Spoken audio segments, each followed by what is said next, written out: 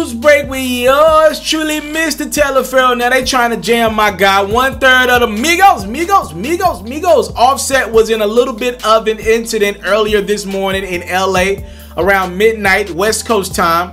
Offset and his crew was at some mall. Like, what malls open at midnight? They had to be doing that special for them.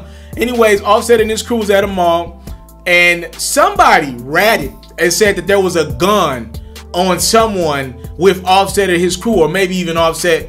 So the police came, they jammed Offset, pretty much put them on the wall, searched them and all that, and 2 of Offset's homies were detained as they admitted that there were guns on them and it was theirs. By the way, that's how your homie's supposed to hold you down. Offset is clearly the breadwinner of his crew. You know, the Migos, they do got their separate crews when they ride out, when they're not together with the Migos as a group, right? So Offset, whoever was with him, you know what I mean? He is a big deal. He's one of the biggest artists in the rap game. The Migos is the biggest rap group we got.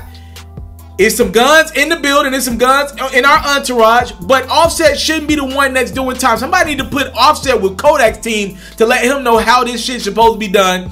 So a couple of Offset guys took the L. They're gonna take the gun charge.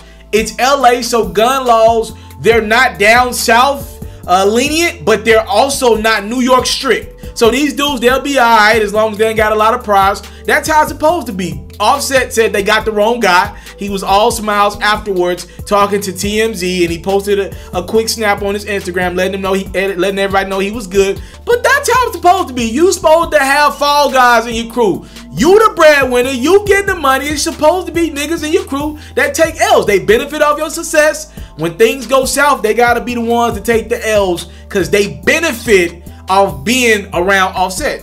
Seems pretty casual to me. I hate that somebody ratted on these dudes and said there was a gun in the building. Like, okay, a rapper's in here spending big time money in y'all mall. What y'all think? You know what I mean? Like, what's up? Like, duh. You think when any of these rappers walking around with no straps on them? Like, let's just be realistic here.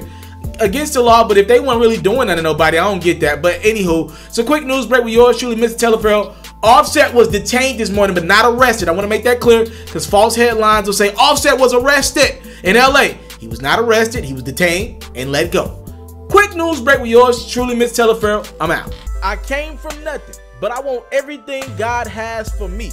I interview celebrities. I talk sports. I still represent the culture. I got the kids, they tuned in. We locked in right now, Mr. Taliaferro. Mr.